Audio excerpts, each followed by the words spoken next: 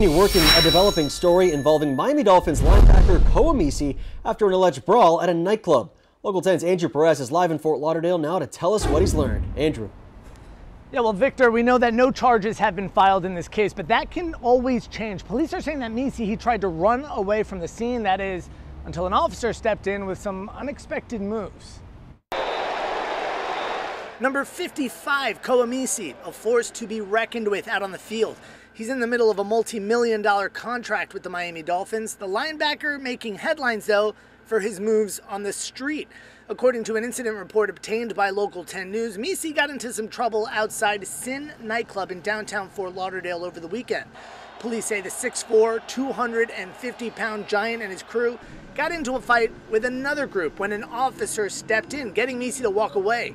The report says the football star suddenly charged, though, knocking down the victim identified as Scott Cabrera. In the report, the officer says Misi tried to run away from him, but he held on, tried to tackle Misi. When that didn't work, the officer used some unusual moves. He executed a leg sweep to bring Misi to the ground until his backup arrived.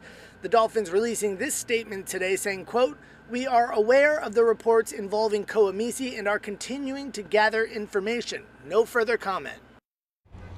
Now, that victim told police that he did not want to press charges in the end. The officer also chose not to arrest him. In fact, the report says that Misi apologized to that officer.